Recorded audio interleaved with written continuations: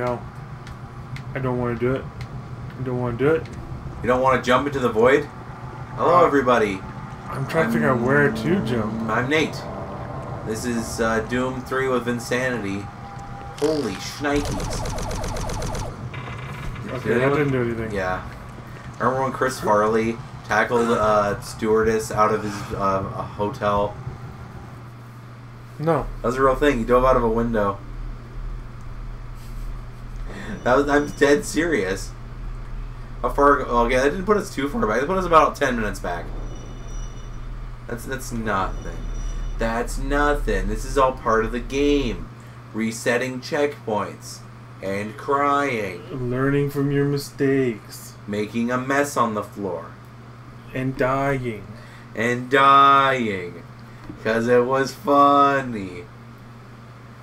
So, what other things do you think I'm gonna play, Vince, on this year? Can you guess?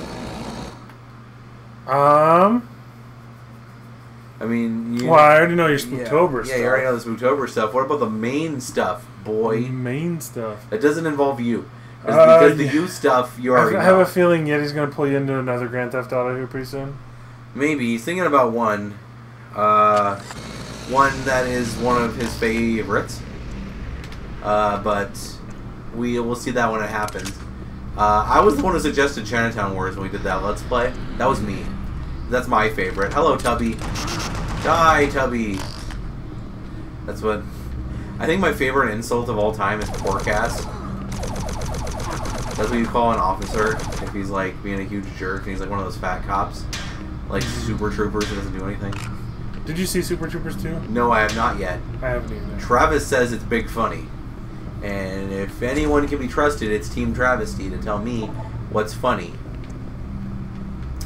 I mean, it's rated R for literally everything an R-rated film can be rated for.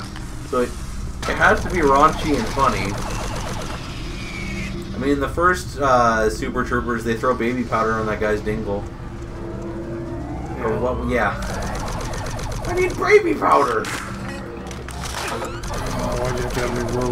And then the logo for the drug organization is like a monkey with his wiener and a banana.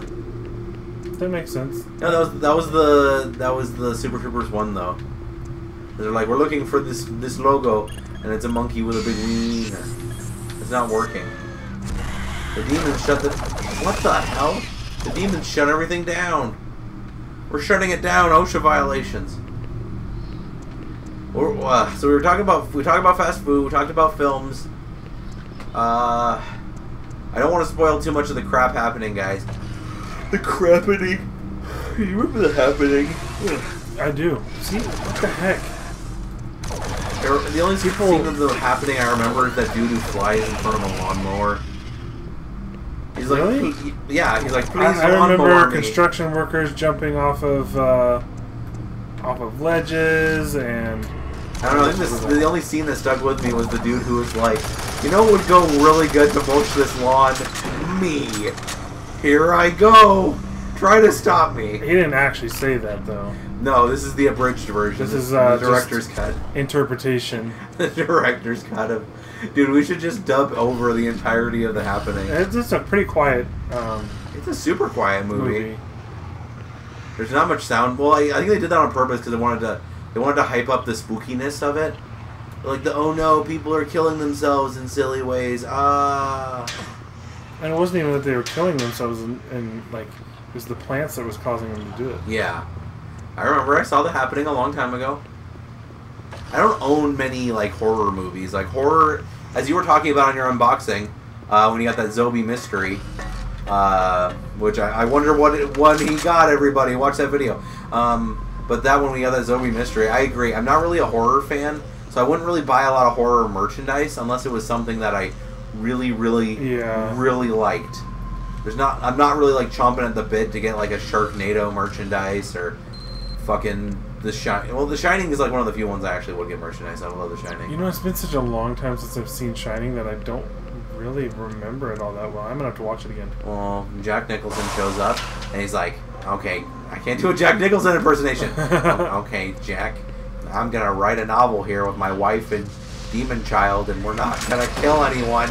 And then he drives himself crazy because he has cabin fever, and then he starts imagining that he was in the hotel all along, and then person in the photo on the wall is like, Mr. Nicholson, you've been here all along, and he's like, whoa! And then he freaks out, and then there's like the Grady twins, which are the two girls who want the little boy to follow them into death, and then the little boy says red rum, and then red rum, and then Mrs. Torrance shows up, and then he goes, here's Johnny, and then he runs like hell and stabs his hand, and then Jack Nicholson freezes to death in the grotto. What the hell? What's the best Jack Nicholson movie? Ooh. He has to be in the top 3 build. That's the trick. The bucket list. Oh wait, were we talking about the bucket list recently? Not me and you. I don't think me and you. Okay, because like, I was. The bucket list is a decent film. Yeah, I like it. I liked it. It's really depressing, but it's really good. And it's also got Morgan Freeman. You know what would be funny, Jack Nicholson? What would be funny if we were both in a film together? That would be funny. Except to make it kind of serious. It has click syndrome when it was like, funny joke, funny joke, funny joke, funny joke, serious. Funny joke, funny joke, funny joke, you know? That's how Click was to me. Because Click was very serious towards the middle. Yeah, and end. Yeah. Adam Sandler is like, oh no, I fucked up my life. And then the kid is like, my dad's stereo is a Bose. Your dad's stereo blows. And, oh god. And then I hate how the doors just open. I Yeah. wish you had to like. Maybe if you had headphones in, if the original Xbox had that feature, you could listen in on where the demons are coming from. There was headsets for the Xbox, everybody, but it was like a chat headset, like a basic ass. You know, you played FIFA 03 with your mates, and then you're like, go on then, kick the footy. Go on then, do your worst. Do your worst. Manchester United, quite. You can't. Oh, there he comes. That's how you impersonate every British man. Okay, I'm gonna go back because I think I need Go on, then. something. Go on then. Fire up your Xbox. Go on then. Mate, I have a PS4. Go on then, buy an Xbox. You cheap wanker. Get you an Xbox. Called to station. Lift in use. My ass is in use. That's because it's coming back to me. Yeah. So Station 1 was where I was at, where I called it to. Yeah. Oh, I see. And here it comes. It's working on it. So I guess if you can go to one of the lift stations, then you're fine. And you can recall it. But the problem is you jumped off at literally the worst point when you were stuck in purgatory. You were stuck in hell. That sounds like some kind of sick hell. Cat dog. Okay, so I feel like we need to... We need to jump. Jump the shark. Well, you took a little bit of damage, but it's fine. Not much. I like the phrase jumping the shark. Have you heard that phrase before, Vince? Uh-uh. That's a slang term for when a company is on purpose, or a company or an entity is on purpose trying to destroy itself. So like when a show is like on season 8 and they're like, God, I want to die, cancel me already. I don't want to live anymore, like that 70s show. Did that 70s show do that? Yeah, like it didn't want to go past season 7, but they made them. I'm sad that they, you heard about the ranch. Have you watched the ranch? Yes, about the Danny Masterson molestation charge, rape or whatever accusations. Yeah. And that they're writing him off the show. No, he's been written off. Oh, how'd they write him off?